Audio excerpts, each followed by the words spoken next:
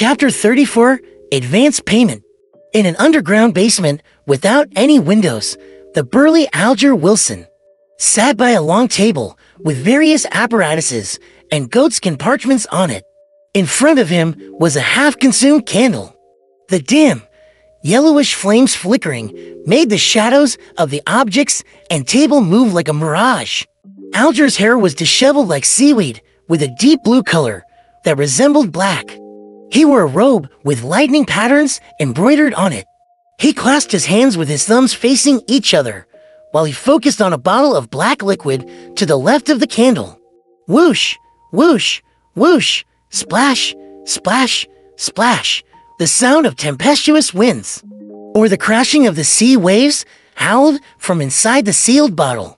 And in spots where the black ink did not sink, a faint fog would swirl. It was as though it grew eyes and a mouth. Alger cocked his head to glance at the clock hanging on the wall and watched the needle strike 3. He pressed down on his temple as his eyes turned dark. Fascinating colors surfaced from the various items on the table. At that moment, he discovered a deep red light appear like a tidal wave from nowhere, drowning him instantly. Backland, Empressboro, inside the Hall family's luxurious mansion. After dismissing her dance teacher, Audrey locked the door and sat straight up in front of her dressing table. The sun outside was bright and gorgeous. There was a light brown notebook made of exquisite goat skin. It was flipped open to reveal that it was blank. To its right was a fountain pen with a golden tip and embedded rubies. Audrey did a test and made sure that she could pick up the fountain pen and write down the formula the moment she left the gathering. "I'm so looking forward to it," she inhaled to repress her excited emotions as she looked at the mirror with puckered lips. However, she did not see it reflect herself. Instead, a dark red and illusory beam burst out from her body. Above the gray fog stood a majestic divine hall that looked like a giant's residence. Dark red colors bloomed on both sides of the bronze table. They surged upwards like a fountain before pattering down. It carved to blurry figures who sat in the same spots as before. Audrey, with her soft blonde hair and tall, slim build, instinctively looked towards the seat of honor. She saw the figure immersed in thick gray fog sitting back. One hand was flat, touching the table's side, while the other hand was stroking his chin. "Good afternoon, Mr. Fool," Audrey shouted with a cheery voice. Following that, she turned her head and looked at the person opposite her. With the same tone, she said, "Good afternoon, Mr. Hangman.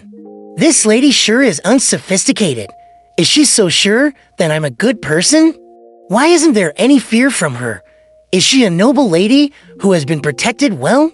Klein smiled and maintained his unfathomable image. "Good afternoon, Miss Justice." As he spoke, he lowered his head slightly and moved his left hand and tapped his glabella twice. What he saw changed instantly. He saw Justice and the Hangman emit the colors of their aura, and the surrounding gray fog and dark red stars remained the same. Nothing that seemingly did not exist or lustrous brilliances that possessed life was seen. He shifted his gaze and saw that Justice's aura perfectly matched the colors old Neil described. What was supposed to be red, purple, blue, or white were their respective colors. Furthermore, they maintained a lustrous brilliance and were of appropriate thickness. It was easy to tell that she was a vibrant young girl. The colors of her emotions are red and yellow. That's joy, zeal, and excitement. Klein made a judgment before casting his attention towards the Hanged Man. Like Justice, there was nothing special about the colors of the Hanged Man's aura.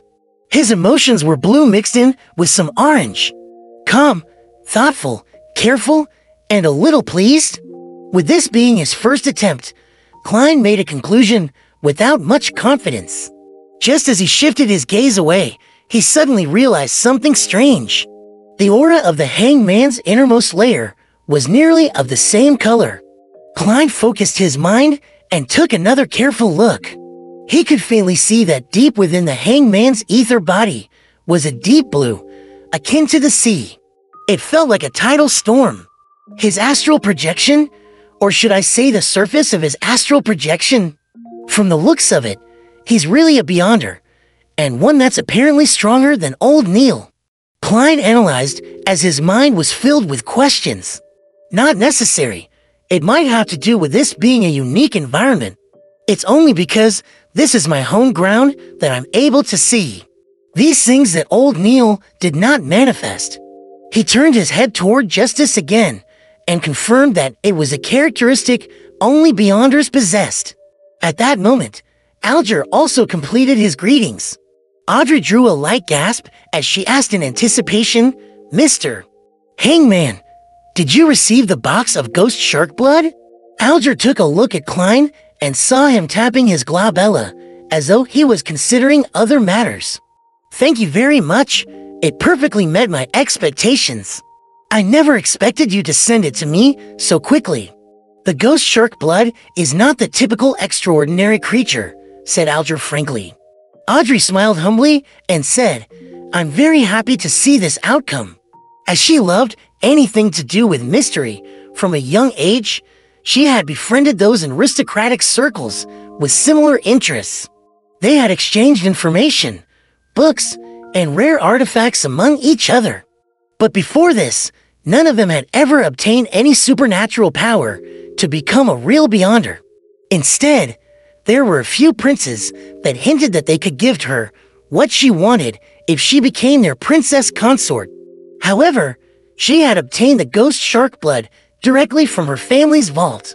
After all, the inventory only stated one big bottle, without mentioning how many milliliters or how full it had to be. She believed that pouring a little bit of it would go unnoticed. Even if there was an accident and the matter was exposed, her parents were unlikely to pursue the matter. Alger looked deeply at the fool, who was enveloped in fog, before turning his head back with a smile. "According to our agreement, I will tell you the formula to the potion, spectator. Let me prepare myself. All right, begin." Audrey inhaled as she focused her full attention. Low-sequence potions are very easy to concoct. Just follow the order that I provide you. Do remember that there can be smaller quantities of the ingredients, but not more. It would cause major problems. You should have heard about Beyonders losing control. I believe there's no need for me to repeat it. Alger first mentioned things to take note of. Audrey nodded gently and said, "I understand completely." While she spoke, she turned her head to look at Mr. Fool. She wished to know if the mystery expert had anything to add. Unfortunately, the fool was sitting silently there like a statue. Alger thought for a moment before saying, "Having smaller quantities does not mean it should deviate by too much. If you do not have an assistant, I suggest you spend some time familiarizing yourself with chemistry experiments." "I have a family tutor for such matters," answered Audrey without feeling the burden. After Alger mentioned the furthest extent of the deviation, he recited with great fluency, "Spectator. Sequence 9 potion. 80 milliliters of pure water. 5 drops of autumn crocus essence. 13 grams of cow teeth peanut powder. 7 petals of elf flowers. A pair of matured manhole fish's eyeballs. 35 milliliters of goat horn blackfish blood. The final 2 items are the main ingredients. They are extraordinary creatures from the sea. You have to be careful." "All right," Audrey recalled and repeated, 80 milliliters of pure water, 5 drops of autumn crocus essence, 13 grams of cow teeth peanut powder, reminded Alger. With his help, Audrey gradually and precisely memorized the formula's order. However, she appeared worried as she mumbled it again and again. "Do you know about cogitation?" When Alger saw Justice nod, he continued, "I do not know how much you know about cogitation. Let me describe it once. After consuming the potion, quickly begin cogitation to control your spirituality and energy. Make sure to practice every day to truly grasp the powers of the potion. Dig out the meaning it symbolizes and even more of its mysteries. That way, you can avoid the danger of losing control to the greatest extent. And the meaning of a potion mainly lies in its name, such as spectator. Klein silently listened to the conversation and had no plans on interrupting. All he did was secretly memorize and study, but when he heard that, he suddenly had a thought. Audrey listened to the hangman's explanations attentively, and just as she was about to inquire about something more detailed, she suddenly heard the rapping sound on the table. She and Alger turned their heads and looked at the fool. They realized that the mysterious and mighty figure was tapping gently with his fingers. He said in a deep voice, "It's not about grasping them, but rather digesting them. It's not about discovery, but rather acting." The name of a potion is not only symbolic, it's also imagery. It is the key to digesting. Audrey was dazed and confused from hearing that. She was not very clear on what Mr. Fool was trying to express. She subconsciously eyed the hangman for a reaction from the corner of her eyes.